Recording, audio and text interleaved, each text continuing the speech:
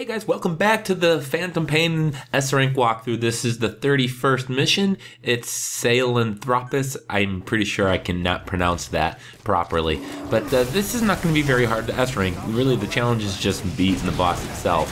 I chose to use, in my loadout, a grenade launcher and a rocket launcher exclusively. Now he's got a couple weak points, his stomach when it's glowing, and there's also going to be some white piping hanging from the front of him, as well as the back. You can see the white tubes back there. Those are his more vulnerable points where you're going to do the most damage. Now what I do is I start off with the grenade launcher, and if you fire all of the rounds immediately, you're going to get a supply drop. In fact, the supply drops during this mission will happen automatically because you got your hands full. You're not going to have time to call in the drop yourself. So you can see it's actually one's already fallen from the sky. So then I'm going to just switch to the rocket launcher, and I'm really going to try to primarily do most of my damage here with the rocket launcher. It does do more. The grenades will help, but really you're going to do more damage, especially if you can hit the weak points behind him or when his stomach is kind of glowing there in the center of his body.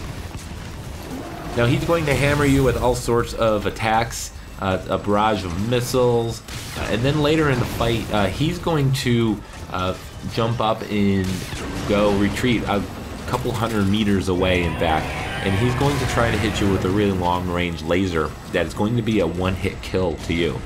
So when he does get to that point, you're going to want to try to close in on his distance and use the cliffside to block him from being able to hit you. So the biggest challenge I found is just trying to stay on my feet. He does hit you, and you'll probably get hit throughout this fight once or twice, knock you over. And if he does at this point in this stage, he's not going to one-hit kill you, but he can, if he gets successive attacks off on you, you could be in trouble. So I'm just trying to keep moving. That is another kind of key component to this.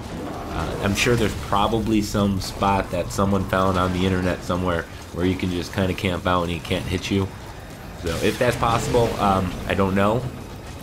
But I do find it pretty successful to kind of keep moving around. Now there is going to be at the very end of this a floating boy that's going to kind of come out at you. And you can get bonus points actually if you do hit him. Now, again, the S rank isn't going to really be an issue. It's just, you know, completing this fight, because you're going to get bonus points for perfect stealth and everything. Alright, so at this point he's going to, he's right here, he's going to kind of jump away shortly. And when he's kind of stunned, it's a good time to get behind him and to hit him with whatever you have currently equipped. Again, preferably a explosive device. Now you can see he jumped really far away, and he's going to, after dispatching my friendly support helicopter, he's going to turn his attention to me with that kind of blue-white laser beam thing. And that is what's going to one-hit kill you. So I'm just going to kind of hide behind this cliff side. Now his location during your battle might be different. He can go to several different points. It depends on where he's located when he decides to do the jump away. So I'm firing my rounds, and I'm coming back and reloading, waiting for him to do an attack and do the same thing. Rinse and repeat. I mean, overall, it's kind of nice that we had, I guess, a pseudo boss fight. There's not a lot of boss fights in this game, but it was kind of nice break in the action from a lot of the similar missions that we keep getting over and over. So at this point, I also have no ammo, so I'm again going to the supply drop.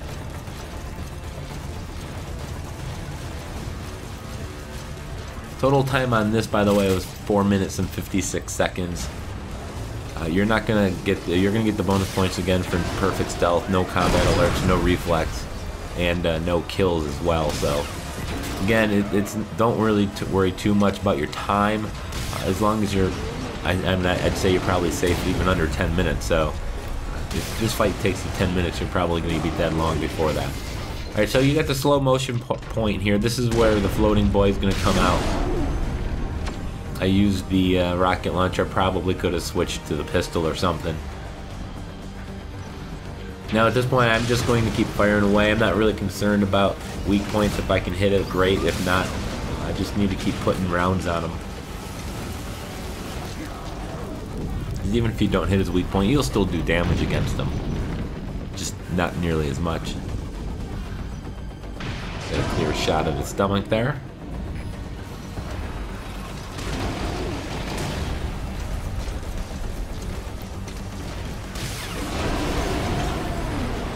And there you go. Now in essence of time, there's going to be a series of cutscenes. You skip one, it'll skip you right into another one, so just keep skipping them until you get to the result screen. Again, I'm not a fan, and I mentioned this in the early part, of having the option to skip a cutscene only to take you into another cutscene that you have to that you'd want to skip.